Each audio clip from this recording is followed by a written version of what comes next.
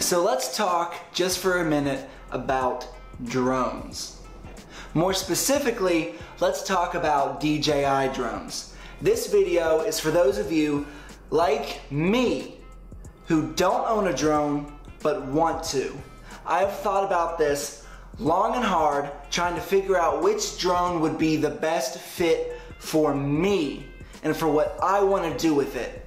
And it's taken a lot of thinking. There's a lot of pros and cons to each drone that you really have to think about. So hopefully this video will help those of you like me decide which drone you should get and which one would be the perfect fit for you. So we're going to talk about 3 drones from DJI in particular: the Spark, the Mavic Air, and the Mavic Pro. The most recent being the Mavic Air. So when I was thinking about getting a drone for the first time, and when I mean recently, I mean within the last month, I decided that I was going to get a drone. Mainly because I'd really like to be able to up the video quality. I'd like to be able to get beautiful drone shots of the city I'm living in, and they just look fun. Plus, it also kind of egged me on when me and my friend messed around with his drone for a little bit.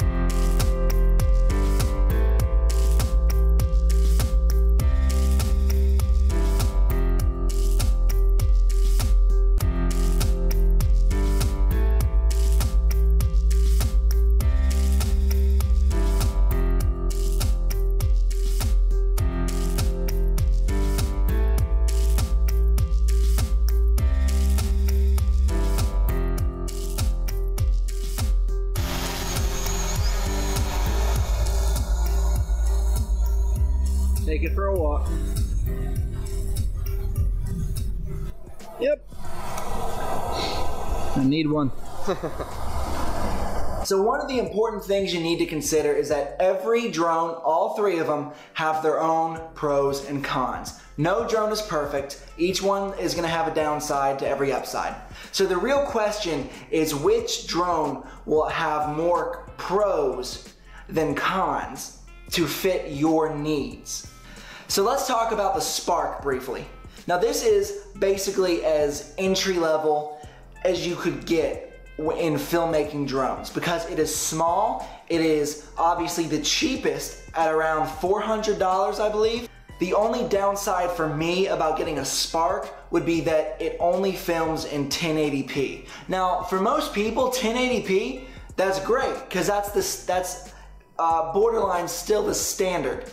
But see, for me, this camera films in 4K. So I would want to be able to continue filming in 4K. And for that reason, the Spark would not be for me. But if you're just someone who you don't care that much about the resolution of the picture, you just want something that can get up in the air, that's cheap and more affordable, but still has good picture quality, then the Spark may absolutely be for you because it does have really good picture quality, even though it's only in 1080p. Now, as I stated earlier in the video, this is me trying to figure out which drone to get. So I don't have all these drones to show you examples, but there are plenty of great YouTubers all over YouTube who have gone out, who have done these comparisons, and you can see for yourself. The Spark, while it only does 1080p, some rave about the color of the video. If you were to put the video of a Spark and the video of a Mavic Pro side by side,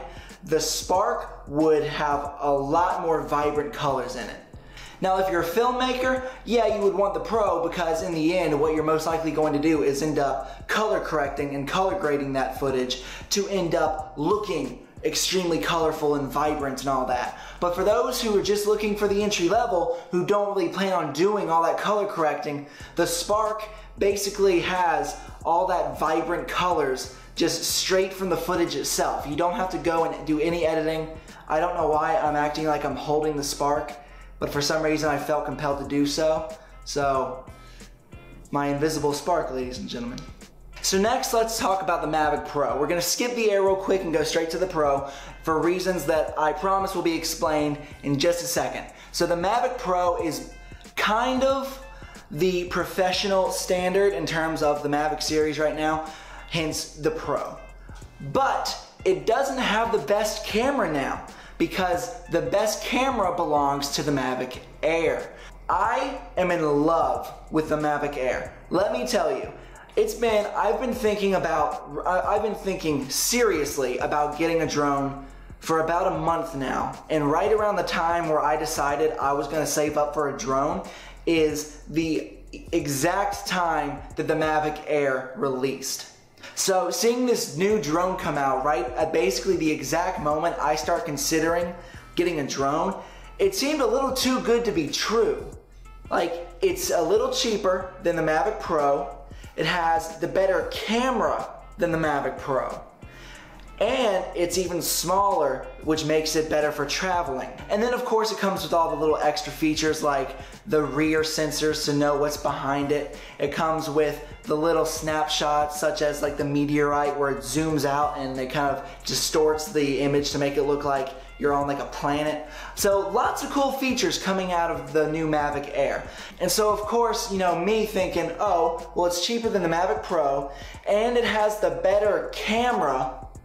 Why wouldn't I get the Mavic Air? It seems great. To this day, I still really do want a Mavic Air, believe you me. However, there is one big issue that I have with the Mavic Air, and that is that it only uses Wi-Fi, or enhanced Wi-Fi, as they're calling it.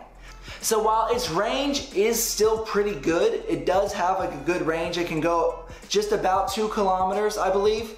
But the issue with an enhanced Wi-Fi signal is that there is a lot of chance for interference.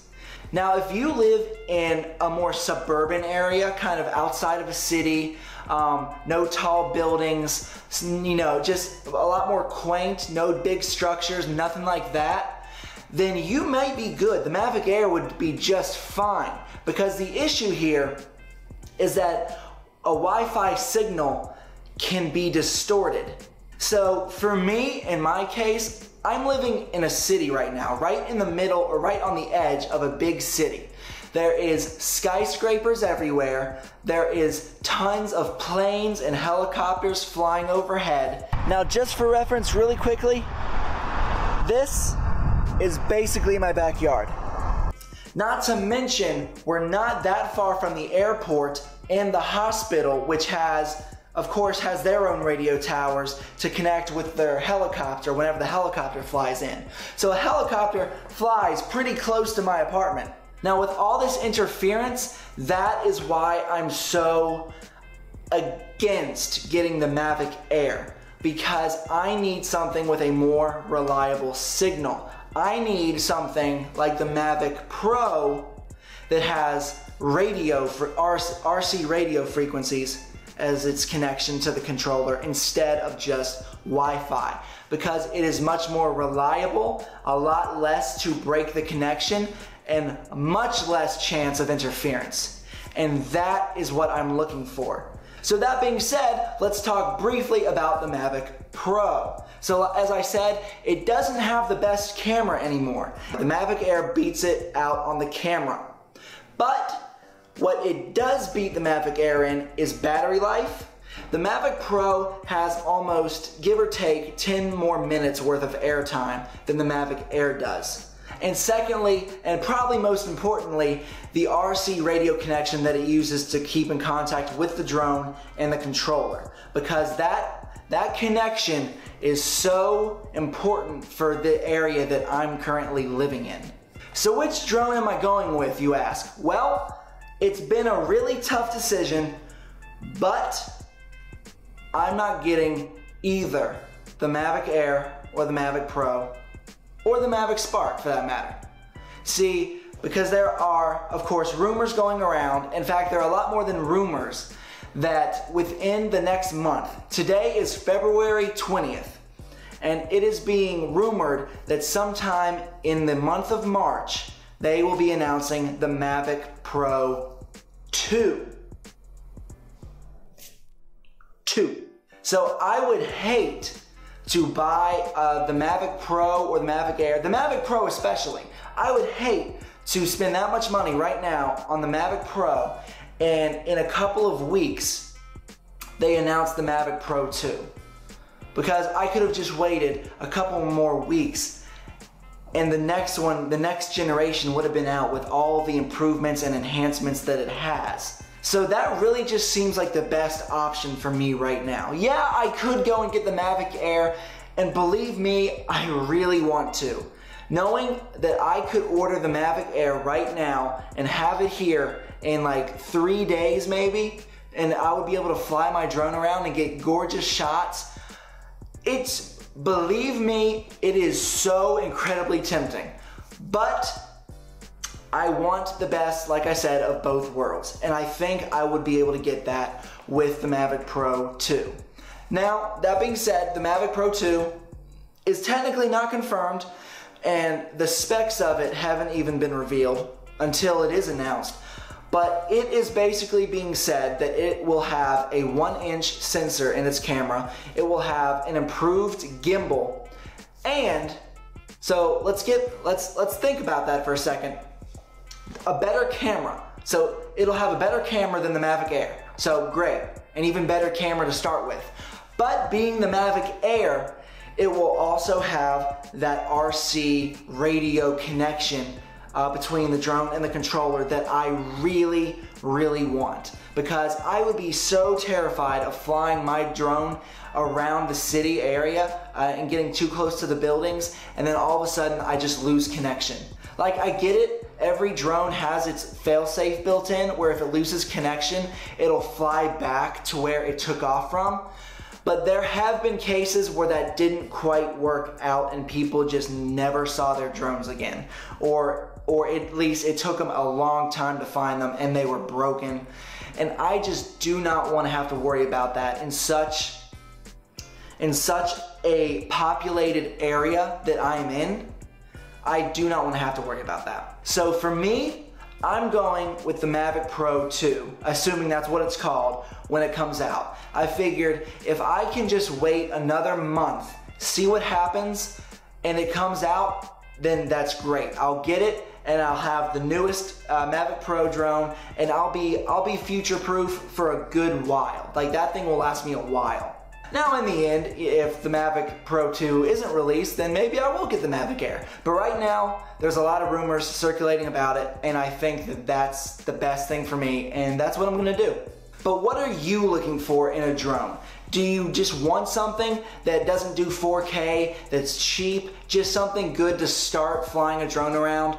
Or do you want something that would be great for filmmaking, that has that razor sharp resolution and just cinematic picture quality like the Mavic Pro or the Mavic Air? Which one do you think would suit you? That is the real question, and that is what I hope all these pros and cons of each drone have kind of helped you decide. Because, like I said, I could get the Mavic Air right now and it would be great, but it always has its cons. If you are in a suburban area, there's not a whole lot of buildings, not a whole lot of chance for interference with the Wi-Fi signal, then you should absolutely get the Mavic Air. It would suit you well, and you would love it, and you would probably have no issues at all. The only issue for me is I do want the best camera, which the Mavic Air has, but I also really need to rely on that better signal to make sure that I do not lose connection, because where I am currently located is kind of like no man's land. It's right between the safe area and the restricted flying area, because we are right outside the limit of being too close to the airport. And of course there's a lot of planes and helicopters flying overhead basically all the time. There's skyscrapers right outside, so I need to be really careful. I cannot lose connection to that drone for even a second, because doing so could honestly possibly be disastrous. So let me know what you think in the comments down below. Will you be getting the Spark, the Mavic Air, the Mavic Pro, or will you, like me, be waiting out and hopefully getting the Mavic Pro 2? That's what I'm really putting all my cards on, literally putting all my money on. I've saved up, so the second they announce that, I mean, I'm going all in. So I'm so excited for it to hopefully be released in the next few weeks, I really hope it does. I am so excited at the chance of getting the Mavic Pro 2, or just the newest drone in general. I hope this video has helped you guys get a better grip on which drone you think you should get. I did my best to kind of to give you the pros and cons of each drone. I hope it helped. I hope you enjoyed this video. If you think there's anything I missed, leave a comment in the comments below. If you like this video, of course, be sure to hit that like button. If you want to see more, be sure to hit that subscribe button and hit the alerts so you know the second I post a new video. And guys, I will see you in the next video. Peace.